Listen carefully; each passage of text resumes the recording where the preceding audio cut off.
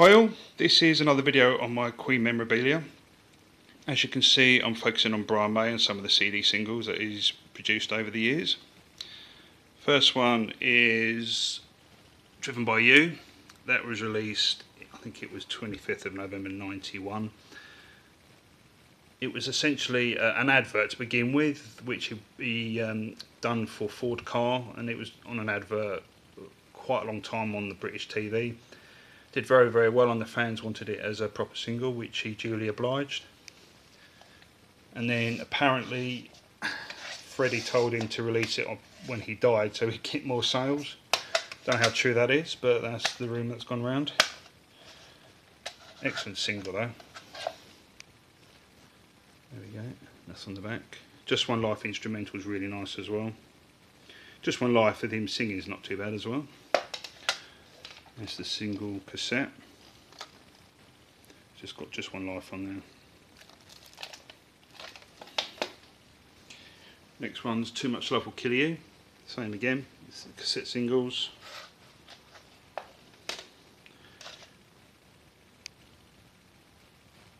That's the other tracks. That was released in August 92. Next one's Back to the Light. This was done as a double pack, released as sort of the basic single version 1 week like this, but we've got a double thing in now. The second bit was released the next week. It's got the Starfleet project on there. If you've not heard it, then do so. It's got Van Halen on there as well.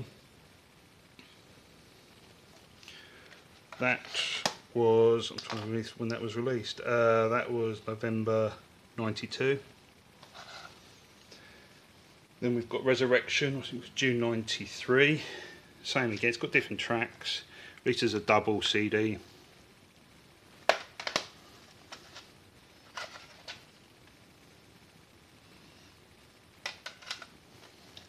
I'm going a bit quick, then just pause it. It's got double CDs in there. Then the next one's Last Horizon, obviously a single tape there. That was done on December 93. Come in this 3D pop-up case, as you can see. That's the other tracks on there. That one's sealed up. Obviously it's quite cheap at the time, $2.49. And then we've got the Amazing Spider-Man on here. That was done for a radio show. I think it's a BBC radio, and Brian did the tracks for it. That's the other things on there. I hope the video can pick that up. It's quite a good CD. It's a bit corny, but it's Brian at his best with his playing. Carmen Apice's Guitar Zeus. Now this one was an oddity. I was walking through a record shop and I just spotted it, and I decided I would buy it because I'd not seen it. I didn't know anything about it, only to find out later on it was withdrawn because it wasn't supposed to have been released. Something to do with contracts, I'm not quite sure, but it's actually quite a rare CD. Been released later on an album officially and properly, so you can pick it up, but this is quite a rare CD. It can be picked up. No, it's not ultra rare, but it's rare enough. I think it was released in 95. That is actually quite a good track. Then we've got Why Don't We Try Again, I think it was August 98. And this is the poster that come with it.